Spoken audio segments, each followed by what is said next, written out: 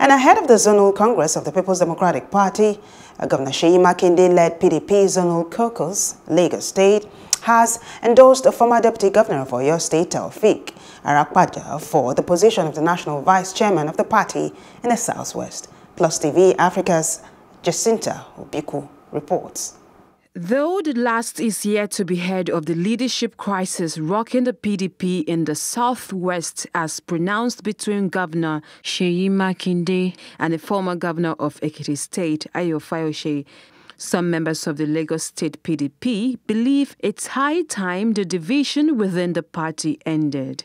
The Lagos PDP, I have no apology to say it, is sharply divided. And you can never get anywhere with what is on the ground. So we have to forgive ourselves.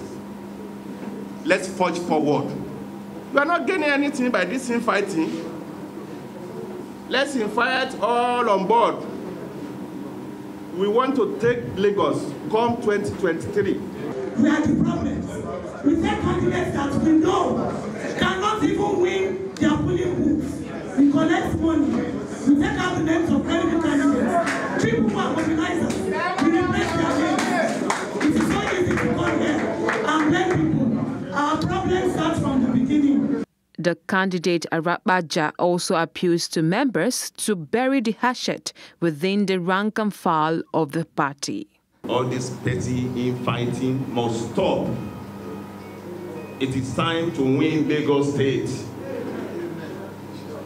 It is time to take power to where it belongs, is for the people. And that is the slogan of PDP. Not for the cabal that are ruining this country or ruining Lagos. But we are the one giving them the opportunity to do that.